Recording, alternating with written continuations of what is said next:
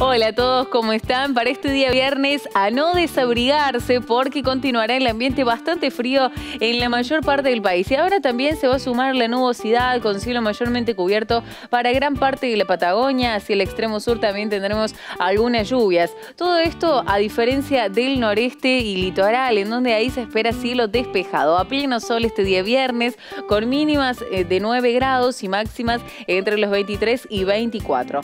Área central del país tendremos cielo despejado en la provincia de Córdoba y Capital Federal. Para el sur del litoral, Mar del Plata, tendremos cielo parcialmente nublado y un poco más de nubosidad. Cielo cubierto para La Pampa y sur de Buenos Aires. En relación a las temperaturas, también continúan siendo bajas en las primeras horas del día. Entre 4 y 6 para el sur de la región pampeana. Tendremos también entre 5 y 6 y hasta 10 para Capital Federal. Las máximas irán rondando entre los 20 y hasta 23 grados.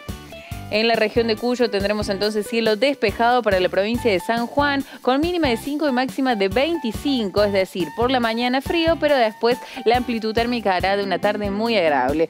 Para San Luis y Mendoza, cielo parcialmente nublado, 6 y 8 de mínima, 22 y 24 de máxima.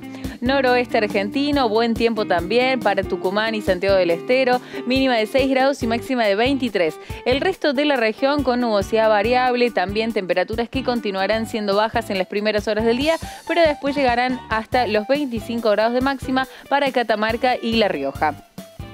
En la Patagonia tendremos entonces cielo mayormente cubierto y también tiempo inestable, sobre todo también para la franja norte, en donde les espera un día bastante gris con máxima de 22 grados. Lluvias en zona cordillerana y precordillerana, mínimas entre 2 y 4 grados, y hacia el extremo sur y Malvinas también tendremos tiempo inestable, lluvias, tormentas, chaparrones y ambiente frío durante todo el día con máximas que no van a superar los 13 grados.